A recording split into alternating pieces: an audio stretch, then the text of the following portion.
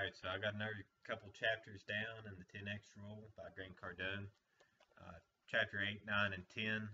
Chapter 8 is just basically telling you that if you're trying to be average, it's setting you up for failure.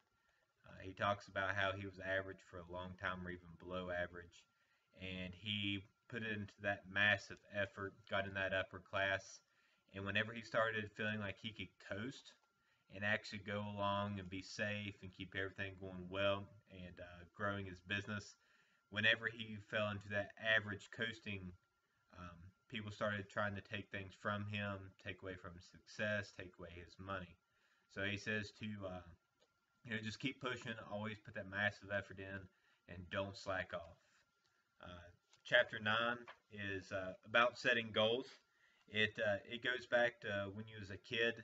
You tell people when you're young they'll let you go about everything, but once you start maturing and you try to set your goals for yourself, whether you want to be an astronaut or you want to be a NASCAR driver, a pro football player, um, sometimes unfortunately parents, friends, other family members, people you work with put you down and tell you need to set realistic goals.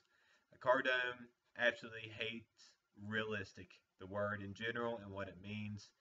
Realistic is whatever you make it.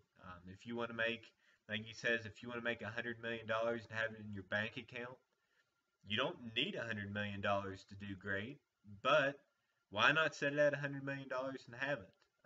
Or why not set it as being that professional athlete? Go after it. He just says don't let anybody get in your way. Set your own goals at 10 times whatever you expect and just go all out for it. Chapter 10, I just finished reading it. It's really funny. The title, if you can see the title, it says competition is for sissies. And it's funny what he means.